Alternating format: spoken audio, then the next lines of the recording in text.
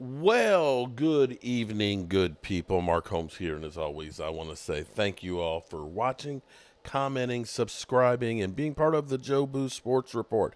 Without you guys, as well as you ladies, you know that this literally does not work. Hope everybody's had a great Thirsty Thursday.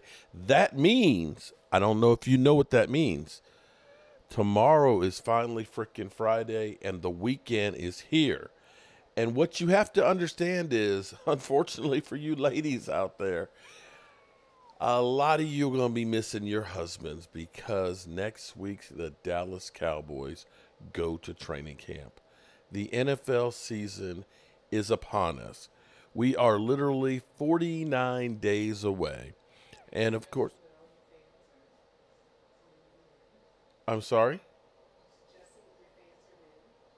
I'm suggesting that men will be watching more so. Oh, some women do because we have a lot. Oh my God. I'm just trying to do my video here. I'm trying to suggest that there are some wives who do not like football and they would rather have their husband on Sundays and actually some Saturdays and some Thursdays. Now some Fridays because the Eagles are playing on Friday night in Brazil where they can't wear green. I don't know how that's going to work with the Green Bay Packers and the Eagles that can't wear green. And there's even games on Monday, of course, Monday, as well as Christmas on Wednesday. So that leaves what day of the week that we don't have football? Tuesday? Well, there could always be a bad snowstorm or a hurricane that could put a game on Tuesday. Then we'd literally have 7 days, possibly a football game. So for some ladies out there, they are football season widows. Okay? She's always correcting me and shit. Oh, Lordy. I'm also presuming. Okay.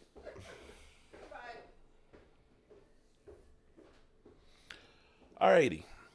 So, the Dallas Cowboys, if you are listening to the talking heads and everything else, or listening to Charles Haley has said that the Cowboys are screwed, or Jerry Jones is screwed, because of the way they've done their contracts. Now, the funny thing is this.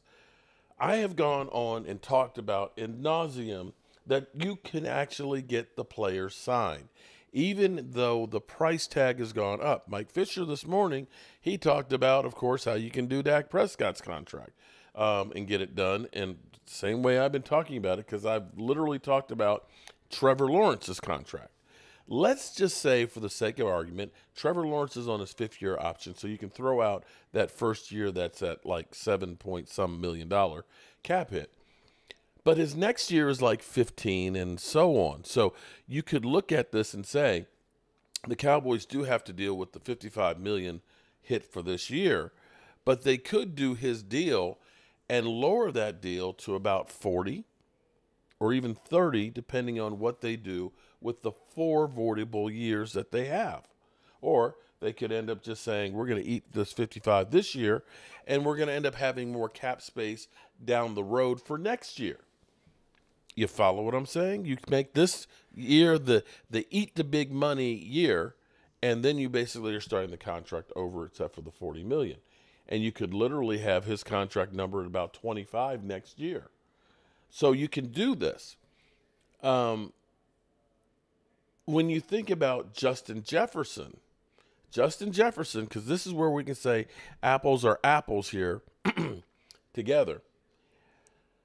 Justin Jefferson, his cap number, because it was a fifth-year option, would have been somewhere in the neighborhood of 17.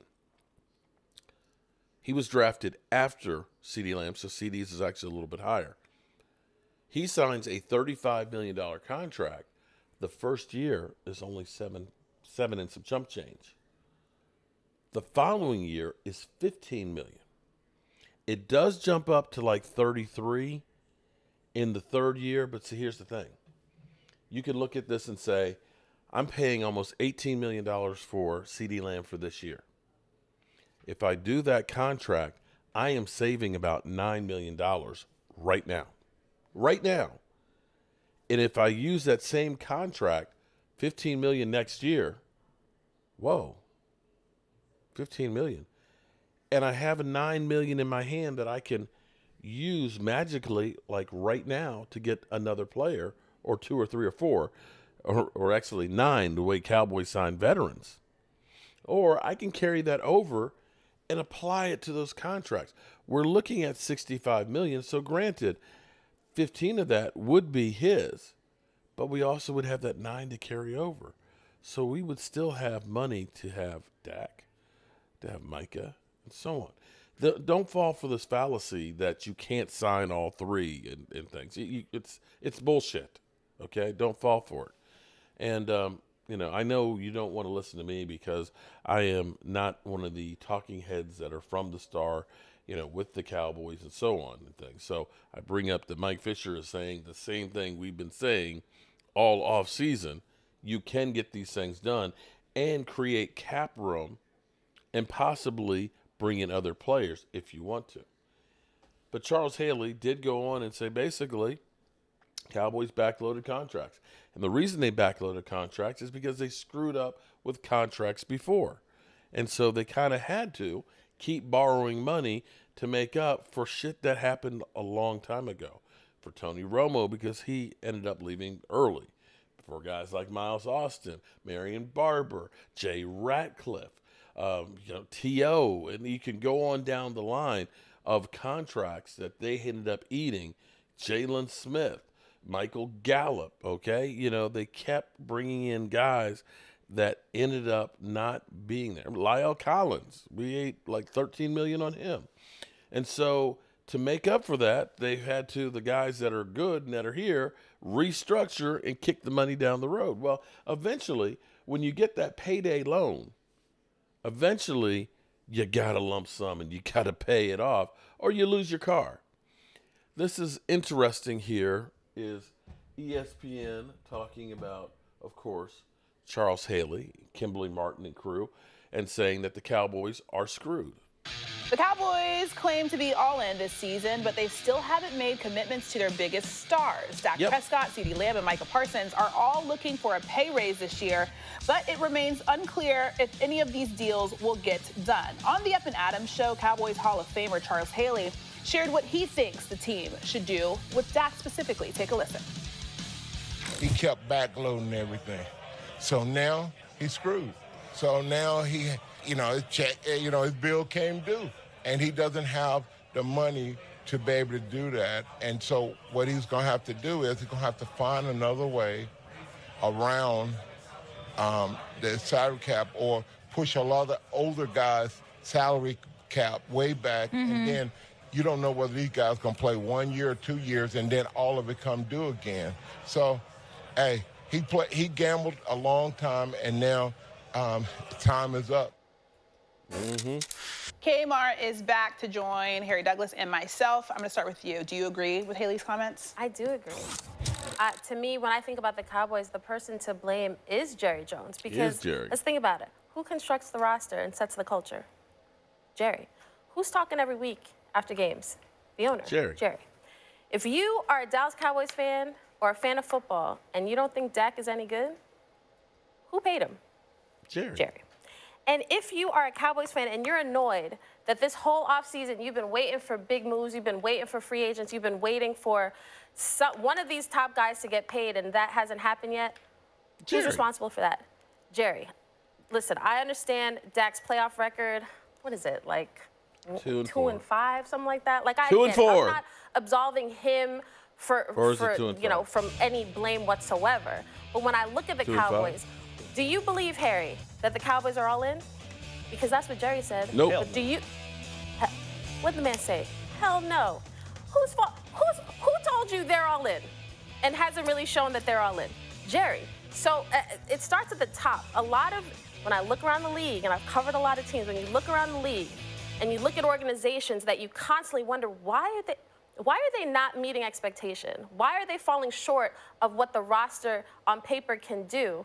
It starts at the top, and to me, that is Jerry Jones. Well, number one, shout out to Charles Haley, one of the greatest Dallas Cowboys of all time. That interview that he just did, that was in Detroit at Calvin Johnson Jr.'s golf charity event, in which you had Randy Moss, you had Jalen Rose, you had Justin Reed, you had Ricky Williams, Braylon Edwards. All of us was there supporting Calvin Johnson. So I just wanted to give him some love because I don't think he gets enough love off the field for what he's doing in Detroit, but also in the Atlanta area. What Charles Haley is saying is correct when it comes to from the financial standpoint. And why the Cowboys are in this situation right now, not paying their guys. And the guys we're talking about, Dak Prescott, CeeDee Lamb, and also Michael Parsons. Now, when it comes to the playoffs. Playoffs? Don't talk about playoffs. Side of things. The reason why they weren't able to have success the last 3 seasons, you just look at last year alone versus the Green Bay Packers. Before you can blink an eye, they're down 27-0. And it wasn't just Dak Prescott. It wasn't just that offense of CeeDee Lamb, but it was also that defense that was atrocious as well and couldn't stop a nosebleed, but also couldn't stop the run game. And Jordan Love looked like he was a top 5 quarterback versus the Dallas Cowboys. Now, I will go to the 2022 season when they played against the San Francisco 49ers when Brock Purdy was the quarterback. I think also the players had an opportunity to be their best, and they weren't. I always bring up this play that Dak Prescott had backed up in his own end zone with CeeDee Lamb one-on-one on a go route to the left side of the sidelines, and Dak Prescott underthrew it. Well, if he throws that ball in front of him, he walks in. It's a walk-in touchdown, and now the pressure is on Brock Purdy and San Fran to come from behind versus it being the other way around. And then also 2021, Jimmy Garoppolo, the defense couldn't stop a nosebleed, couldn't stop the run game, I should say, of the San Francisco 49ers. They got out physical, but also Dak Prescott not understanding situational football, the lack of awareness from him on the football field, trying to get an extra play in, trying to spike it when you just got to, do something differently in that situation, should know all the rules and regulations of what you can and cannot do. So I'm going to put this thing more so on the players, because at the end of the day, they're the one on the football fields that have to make things happen. No matter what Jerry Jones does, at the end of the day, that we've seen this team go 12-5, 12-5, 12-5. This team was in prime positions playoff-wise. The players on the football field at the end of the day did not get it done for the Dallas Cowboys. Okay, so when was the last time the Cowboys made a Super Bowl? Oh, what year was that? I was just a young boy. So was Dak Prescott the quarterback then? In the 90s, I was a young boy. Okay, so Dak wasn't the quarterback then? No. Okay, so we've talked about the Cowboys not reaching that point for your entire existence, basically, right? Okay. Yep. Who hired Mike McCarthy? If you're not a Mike McCarthy believer, who hired him after a little sleepover fun? Jerry Jones, right?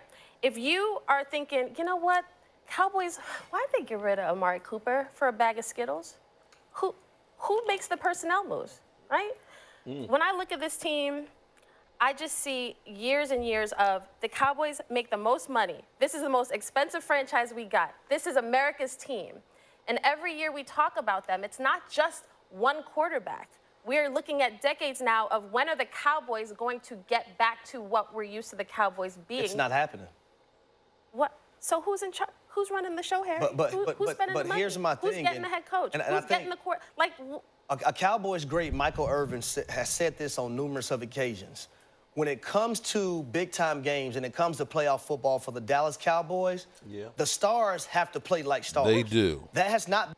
The stars have to play like stars, and they have not, for whatever reason. If it's the culture, if it's nerves, if it's the coaching, we don't know what it is. And it may be because this monkey has been on the Dallas Cowboys' back that you just don't handle the pressure. I don't know what it is.